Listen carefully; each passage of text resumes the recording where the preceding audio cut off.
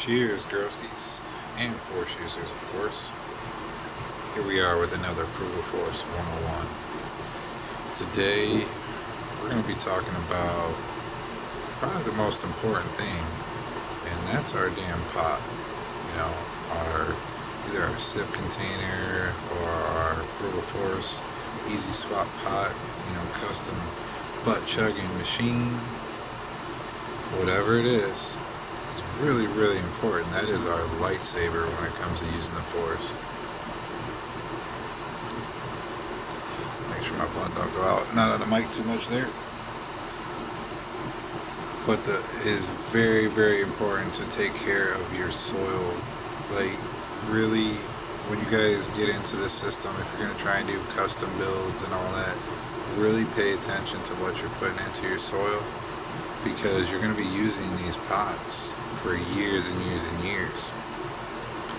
The soil I have is up to like 7 or 8 years old now, and I believe that's the reason why I have such intense flavors and aromas on my cannabis.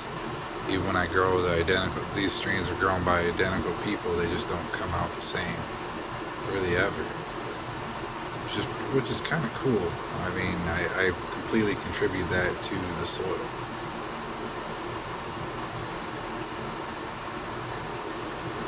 But anyways, the main base that I like to recommend for your pots is Coco Loco. And then you cap that shit with rice hulls, of course. And then you'll do your re-amending with whatever your favorite re-amendment is. Probably whatever's popular locally.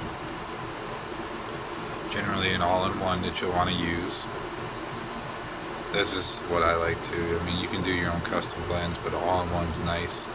And then once you start actually getting, say, 2, 3, maybe 4 runs in, then you start bringing in conditioners like basalt, gypsum, lime, all stuff that'll help I like to call them conditioners, the life of your soil. It's really, really important. It's something I learned in the early years. I would have had to reset my original pots. They were 7-gallon tall boys, and I absolutely love those things. I don't know if you guys ever heard me rant on them, but the structure that they gave the plants was really, really cool, and you can put a lot of them inside of a 5x5. But anyways, I ran into compaction issues with those pots and a few other ones because I wasn't using soil conditioners. So those are pretty important once you get a few runs down the road. But as far as run 1, I will always recommend that you just get your Coco Loco, you cap that shit with rice hulls, and you just butt chug water for that first run.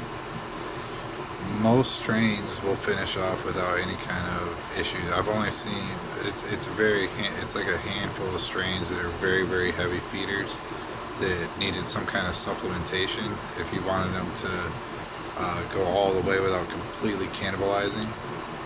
But even those strains that needed the extra food or whatever, they still finished phenomenal. They were just completely yellow in week 6.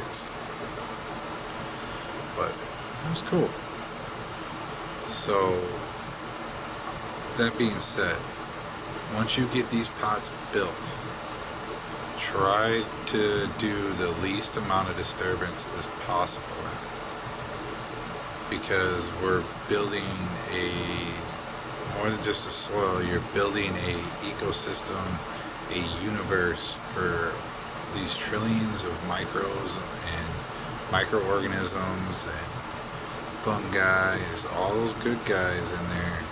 There's a whole universe that's going on in your pot. You have to remember that. And we're culturing that, and we want to keep that stable, and we don't want fluctuations and all kinds of chaos. So just remember that. Even down in your wicking bed, those are microbes, good guys. Like, our whole system here, we're cultivating a universe of microbes, or midichlorians if you want to get all forcey. But other than that, may the Frugal Force be with you.